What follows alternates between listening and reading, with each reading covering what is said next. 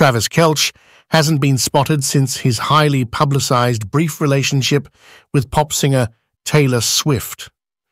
2 days after she witnessed him triumph with his team over the Chicago Bears at Arrowhead Stadium in Kansas City, Missouri, the Kansas City Chiefs tight end, 33, was seen making his way back to his house. After a practice, the professional football player made his way home alone with shorts, a long-sleeved tee, and a baseball cap that was turned backward. Taylor, 33, was spotted boarding her private aircraft hours earlier as she left the city after spending time with her new boyfriend.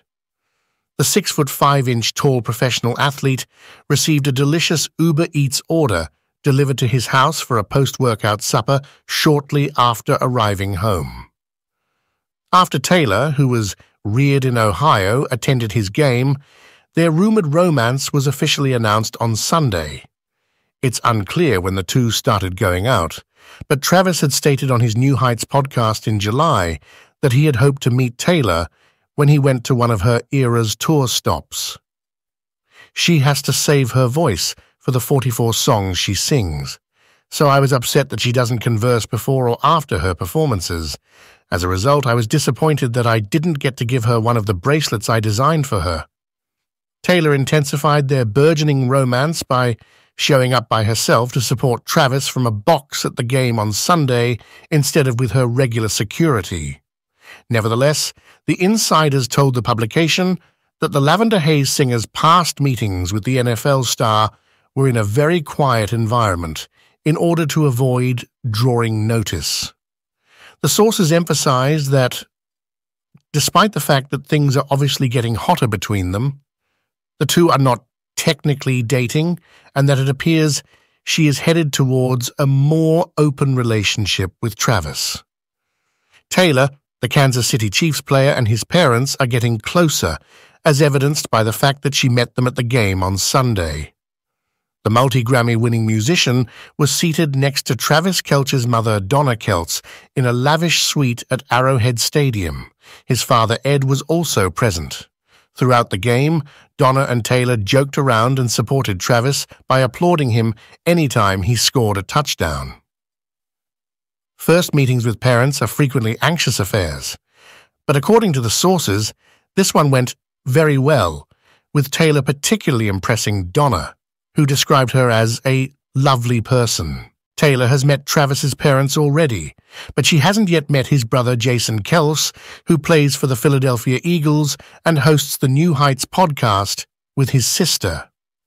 Jason Kelce is yet to be introduced to Taylor. After the game on Sunday, Taylor and Travis seemed to keep their PDA to a minimum as they made their way to the prime social rooftop in Kansas City, but once they were there, bystanders saw them holding hands. She sat in his passenger seat as they drove his classic convertible to the restaurant.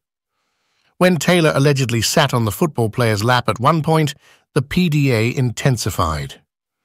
The meal was only marginally private because Travis's family, including his mother Donna and some of his teammates, also attended. Previously, an eyewitness claimed to Entertainment Tonight that Travis had reserved the restaurant for the after-party. Taylor showed there wearing a denim dress and was spotted munching, sipping cocktails, and dancing with Travis, according to the report. Another customer told ET that they were informed by restaurant staff that there would be a hard close at 8 p.m. and that they would need to depart the premises earlier than that. The waitstaff then gave them to-go boxes. To lessen the difficulty, free beverages were provided at the restaurant's sibling establishment. Although some customers reportedly inquired as to whether Travis and Taylor were involved in the shutdown, the employees reportedly kept their mouths shut. The two have allegedly hung out together several times over the past few months, according to sources with direct knowledge of the relationship who spoke to TMZ on Monday.